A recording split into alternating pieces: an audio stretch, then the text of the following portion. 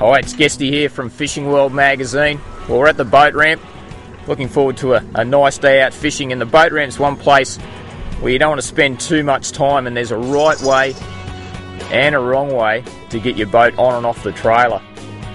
So first thing to do is get it into the right depth, back it down. We've got Jim Harmwell there from Fishing World magazine who's going to unlatch it. Now what Wes is doing there, he's just checking out the depth. If you come to, especially to a foreign boat ramp or even a boat ramp you're used to using, there could be a foreign body like a shopping trolley or anything that's been thrown in there. Check the depth, make sure that your skeg's not going to hit the bottom of the boat ramp.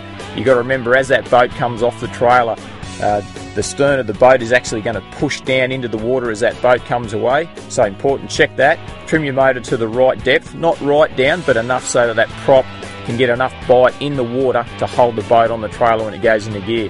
Pretty simple process then. Start the engine and allow it just to warm up enough so you're not going to spend too much time at the ramp, but just let that oil get moving around through the engine so everything's right to go. In gear, and give it just enough throttle to hold enough weight forward on the trailer to allow the other man at the other end, in this case it's a big Jim Harmwell, the editor of Fishing World magazine. He'll unlatch the boat.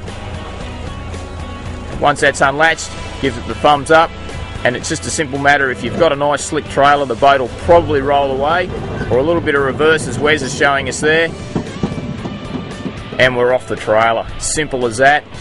Once you've had your day out on the water, obviously the next job to do is get off the water, and it can be made really difficult by other conditions such as sweeping currents through boat ramps, windy conditions. This morning it's pretty damn nice and calm, so it makes it quite an easy job. Don't try and approach the trailer at any great speed. It's not a race, and all you're going to do is damage your trailer, your boat, or somebody standing around there. Make sure there's no children swimming. Make sure you've got your engine trimmed up and the trailer's in deep enough. Simply line the bow up, coming nice and steady. Touch that front roller, that's the way to do it. Perfect. In gear. Ease the throttle up.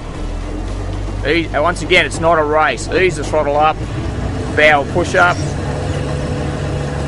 and just hold it there. If you can't get it right up, that doesn't matter, but as I said, it's not a race. Don't try and surge forward, you'll end up breaking somebody's hand.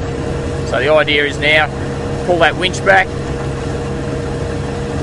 get that winch hooked up nice and quickly, ratchet on, pull that boat up, and wait for the sign from your man who's on the winch. In this case, it's Fishing World editor Jim Harmwell. Wind that up, thumbs up, into neutral, turn the engine off, and of course remember to put that safety chain on. And that's driving a boat onto a trailer made simple. That's the way to do it. Good luck, we'll see you out on the water.